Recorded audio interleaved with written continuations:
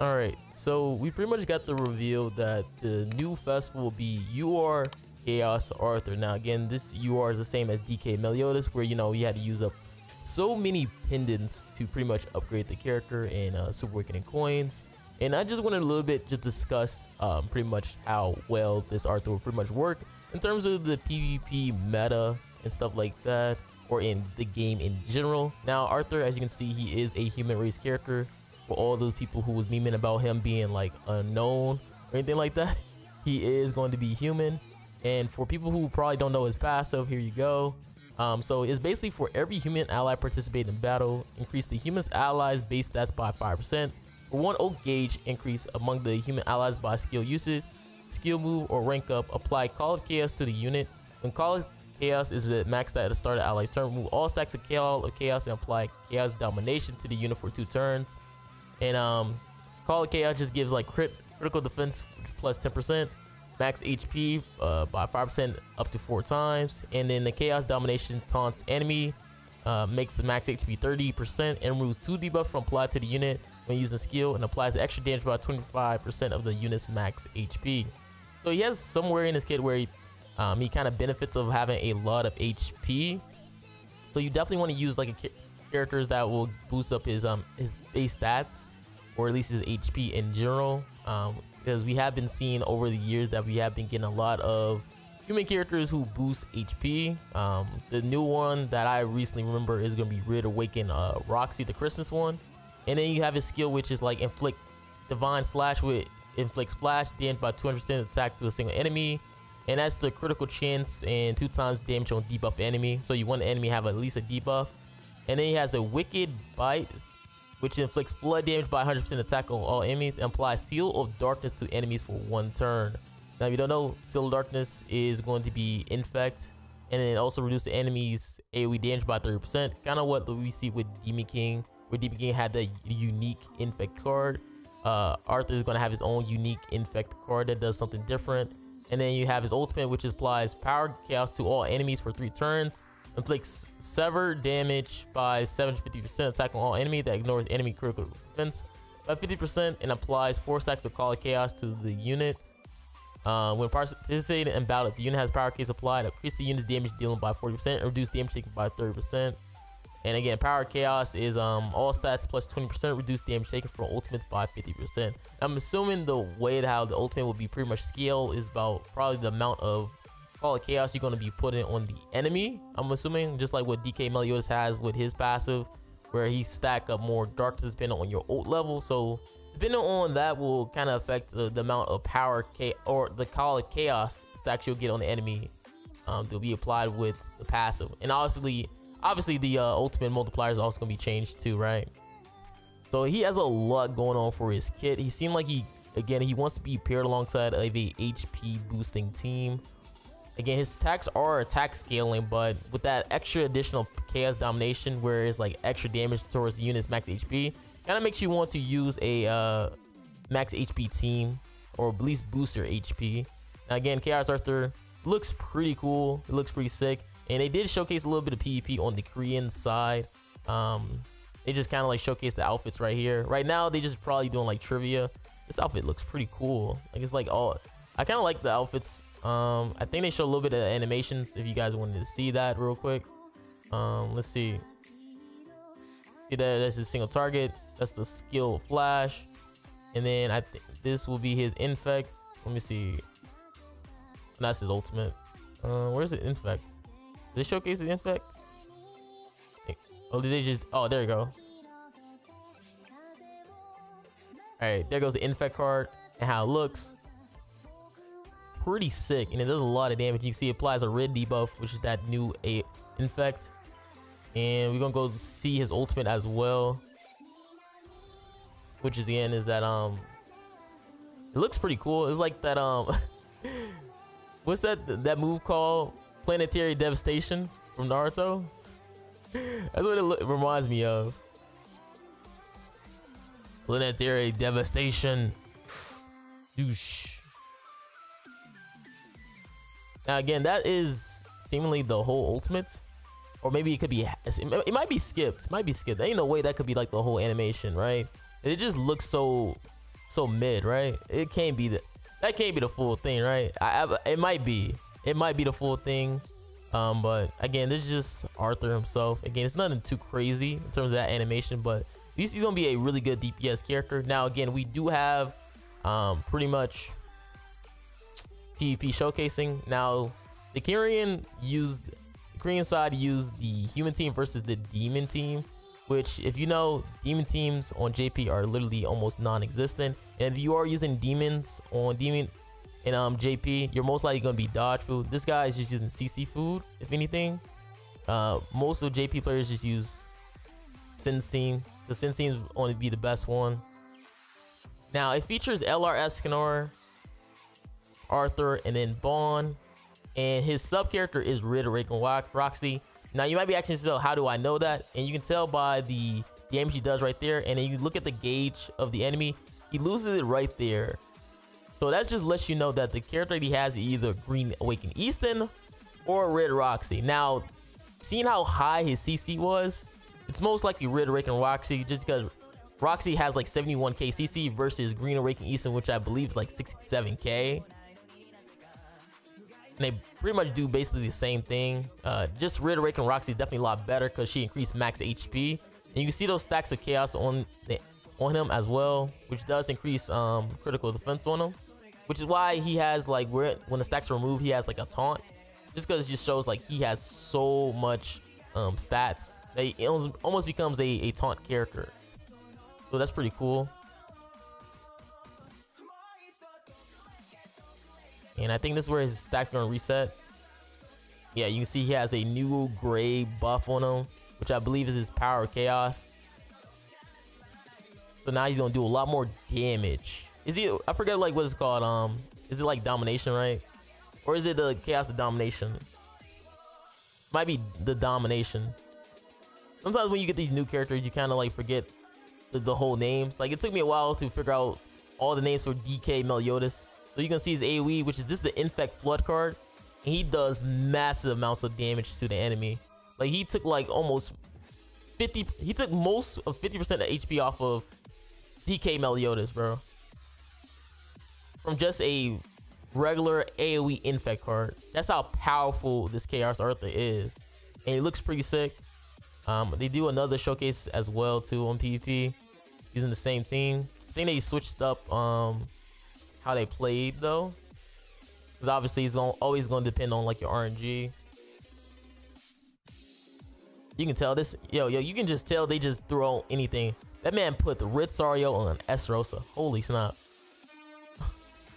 Wait, what, didn't Meliodas have like Maya only? I guess you're not rocking Rid Sario, Meliodas. Again, this is just a showcase. You really never really want to trust the showcases like that, just because let's be honest, they just do it just so they can sell the unit. Yeah, freaking Rid Sario. All right, buddy. I guess Estros is critting nowadays. And I think I know why he probably did that, because seeing how much damage Escanor be taking on this human team, even though Arthur is giving like what 15% basis stats, that man still get cooked in terms of like his stats. He's just a glass cannon character, which is very unfortunate. So you can see the DK Meliodas team. And again, he's gonna go after Escanor. Look at that damage. And here comes Meliodas. Literally, if Meliodas has Sario Link, I think Escanor getting one shot. I think Escanor getting one shot right there, just because of the extra boost from the crazy damage. But I get it, man. They want to sell the character. So this is where he's gonna use more so is his single target damage. Just so you guys can witness it. Again, that Infect card just hits so hard.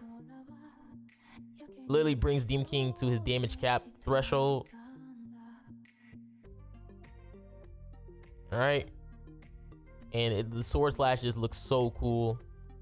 Again, he's doing this like one hand, bro. It's like god dang future Gohan. And now he has a gold card to set up. I'm assuming he's gonna just use his flash card with the gold card just to see how powerful it might be. You guys can guess how much numbers is gonna be. I think it's gonna be probably what in the millions. Also, I don't know if I mentioned, but Arthur is like 76k right now CC without being True Awaken. So if you have him True Awaken, he's gonna be like 77k CC, which is pretty good. Pretty good CC. I think Meliodas is literally 76k with True Awaken. So that's really fire. And WAP. Oh, only 535. Oh, he didn't. I don't think he had the power chaos thing. I gotta remember what the heck what the name is. What's the name of it? Let me see. Let me look back at my screen share.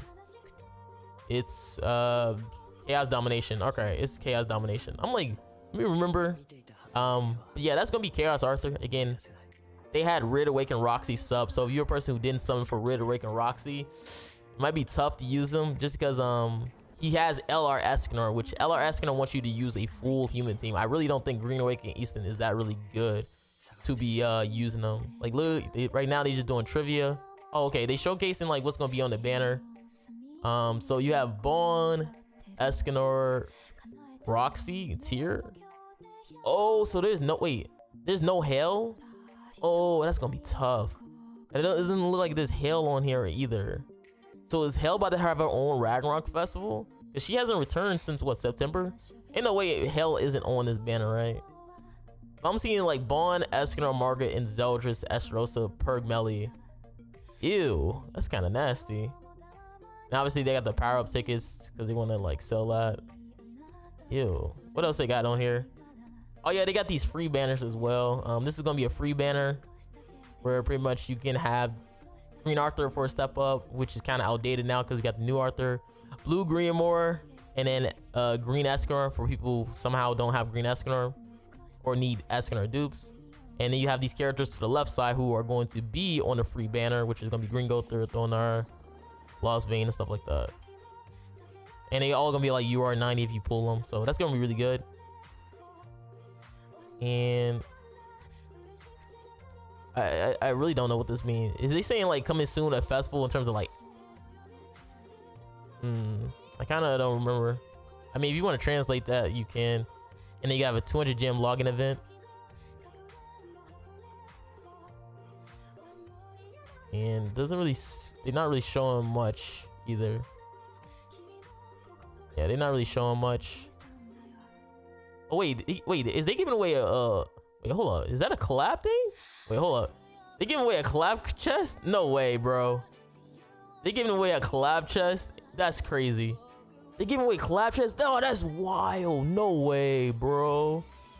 Oh my god, that's been one of the main things people been wanting, is that they give like collab chests for their holy relics on like non collab events. That is insane, bro. And they giving away those tickets. Nah, this gotta be, nah. It's those wish things where you can get like one of these things. So if you're a person who probably missing out on one of these things, you can go for that collab chest, because it's like the wish box thing where you get one of the things for each step. So you can wish for it and then see if you can get it. Nah, that's kind of crazy. Collab chest is gonna be so big for a lot of people. I might just go for outfits. I don't think we got those black outfits, or do we? I thought it was just in white. I might be mistaken. They might not just be giving you that many wish box keys, most likely. They might probably like just tie it to cause I don't think you could finish the steps or anything like that for the wish box keys. Or maybe you could, because it seems like they're giving a lot. I don't think they showing the labyrinth on the KR run, but there's also a labyrinth. I don't know if I can go to it real quick on the JP stream, but there's also like a labyrinth as well. That's kind of insane having the holy. Nah, there's gotta be a catch for that holy relic chest thing. Ain't no way they giving away the holy relic chest. Never that generous. Nah, there's gotta be a catch.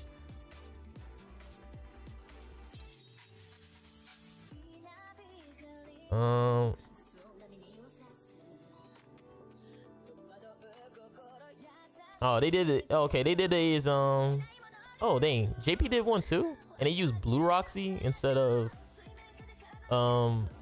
What the heck would they use in the back then? They use Blue Roxy instead of.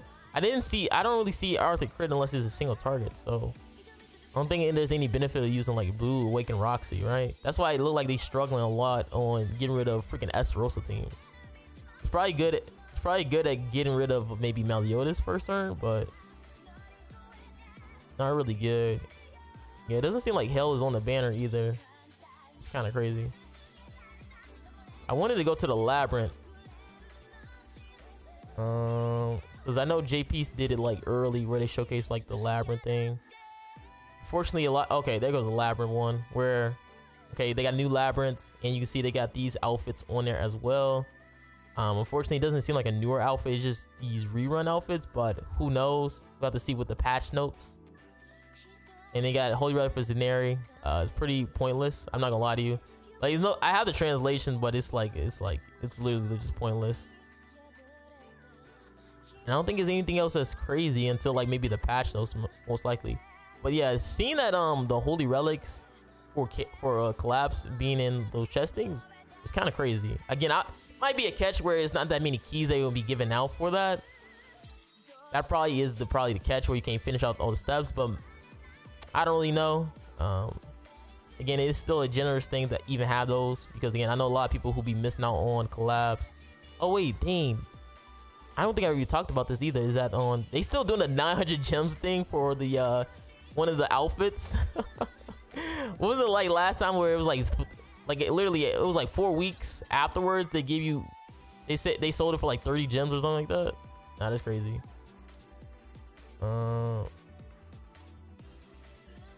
Okay, yeah, they just, okay, I think we do have those outfits, the black outfits. Was that a mistake when I think that was white? I might have mistaken or something. Yeah, but that's gonna be pretty much it in terms of the me talking about the Chaos Arthur. Again, looks like it's gonna be a really fun celebration and stuff like that. Doesn't seem like giving like unique events and stuff like that. It just seems like there's gonna be like rerun events. But the Chaos Arthur character looks pretty fun and interesting. It's gonna be fun showcasing with so many human teams, because again, he does boost base stats of human characters by 15%. You can also pair him probably with Yuri to give an insane 30% base stat boosting to the human team. So that's gonna be really cool to see and showcase. So hopefully you guys enjoyed the video. Make sure to like and subscribe again. This from Marilli, guys. I'm out. Peace.